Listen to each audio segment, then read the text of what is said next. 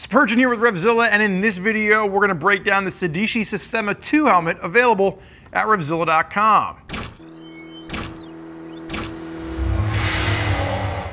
So Sedici is one of RevZilla's exclusive brands, and really what this means is we get to give direct feedback right to the designers based on responses that we've heard from our customers. So the Sistema II is the new version of the outgoing Sistema, which is on the table on my left-hand side.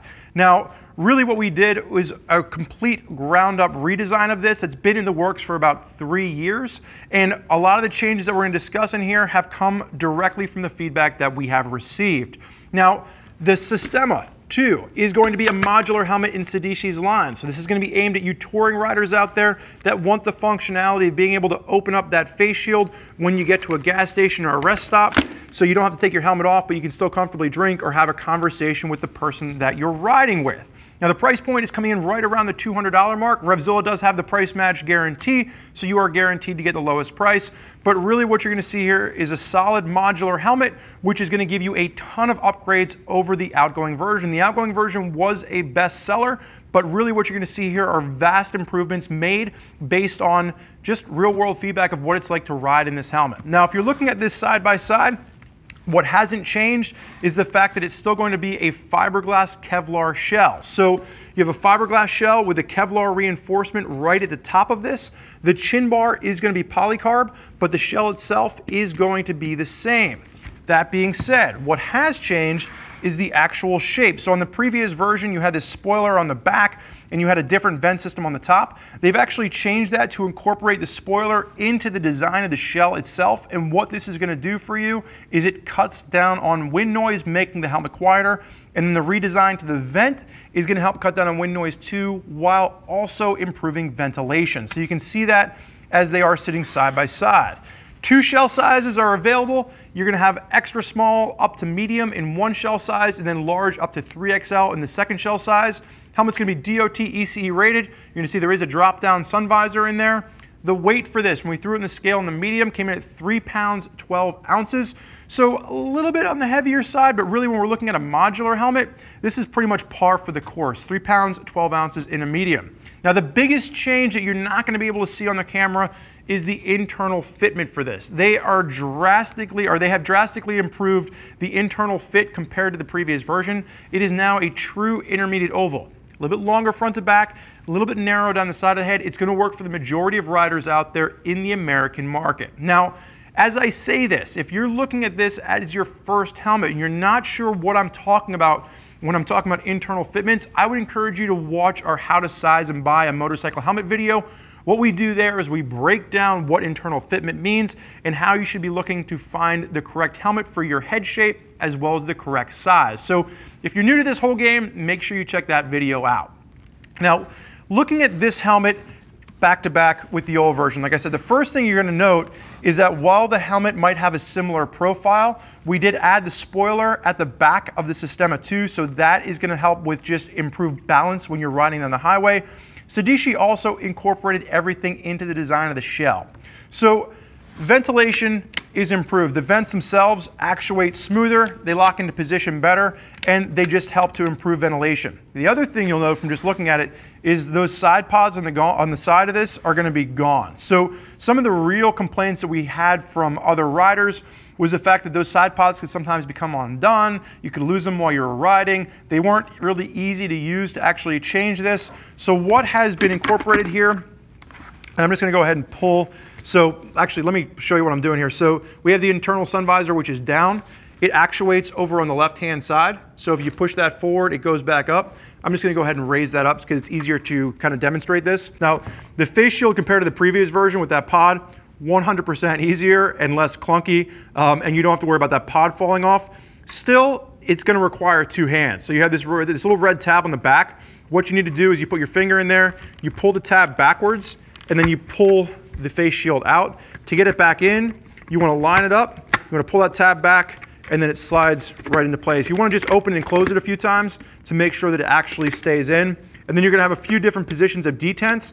Now the one thing to note here, the detents isn't super strong. If you're someone who likes to ride with that vent in the face shield in the mid position. If you're riding at highway speeds, it's probably going to shut down closed on you.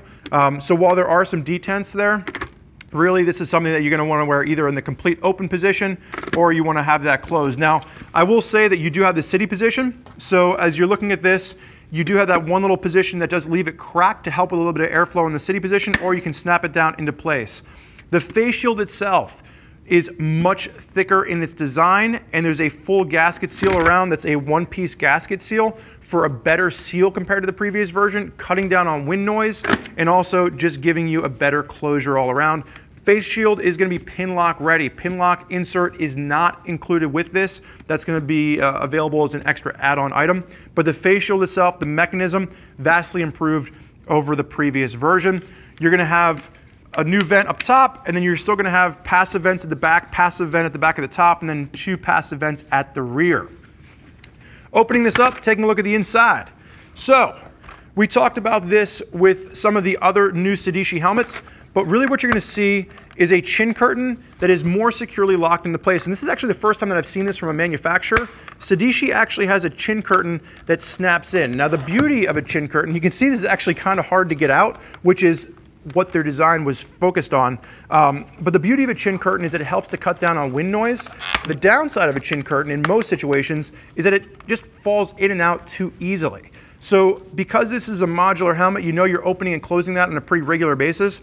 There's 3 snaps on either side. So if you want to leave this into place, you like the way that chin curtain comes down, fits over your chin, helps to cut down on wind noise, it's not going to be falling in and out while you're using the helmet. If you are someone that doesn't like a chin curtain, you can completely remove it. It just takes a little bit more effort to get that out of there, and it's really just those 6 snaps. Once it's out, you can use it without it, but again, one of the things that I like about it, especially in this design, it helps to cut down on wind noise. Taking a look at the inside, you're going to have double D-rings designed for the closure for the chin curtain. You are going to have metal mounting points for the actual closing of the modular itself, and pulling out the cheek pads. What you'll notice is that there's a better contour to this, better fit, better comfort, and this goes back to what we were talking about earlier when they redesigned the internals for this. It's a better head shape, more comfortable all around, and you are going to have speaker cutouts in here. Now, the one thing I want to note is that there is going to be a Polare version of this helmet, which includes a comm system built in, and there is going to be a carbon fiber version, but those are going to be additional add-ons later on.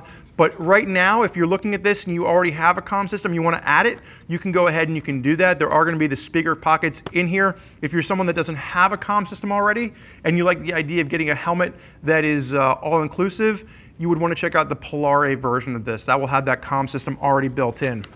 But again, cheek pads, easy in, easy out. You've got 3 snaps, and then it actually works its way into the shell itself. If you want to pull these out and clean them, you can easily do so. Taking the liner system out. Now, the one thing that Sedici did here that I really like is you're going to have at the front of the liner and the sides of the liner additional 5mm pads. Now, those pads can be removed. So if you want to fine-tune the fit, you can actually take these pads and you can pull them out. They are going to be glued into place, but you can pull those off. So what this allows you to do is you can fine-tune the fit. So if you need more room at the front of your head, you can pull those off. If you need more room at the side of the head, you can pull those off. So even though this is an intermediate oval fit, it helps to accommodate folks who have a slightly longer oval head or a slightly rounder head, and that's all going to be included in the inside portion of the top with this. Now, I will say the one thing to note when you're looking at this liner, this is a feature that's normally reserved for a more expensive helmet. We've seen this from other manufacturers before, but you're usually getting up into a much higher price point.